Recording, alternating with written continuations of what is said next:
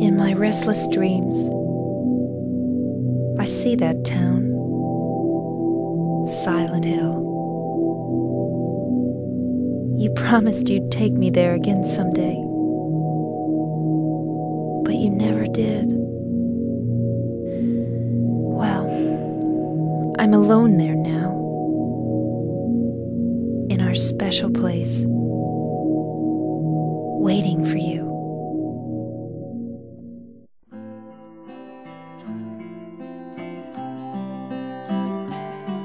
I got a letter. The name on the envelope said Mary. My wife's name. It's ridiculous. Couldn't possibly be true. That's what I keep telling myself. A dead person can't write a letter. Mary died of that damn disease 3 years ago. So then, why am I looking for her? Our special place. What could she mean?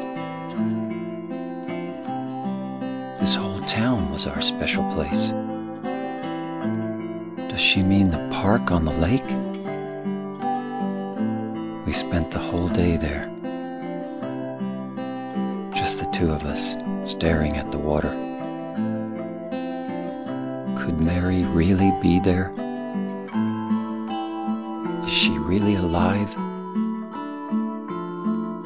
Waiting for me?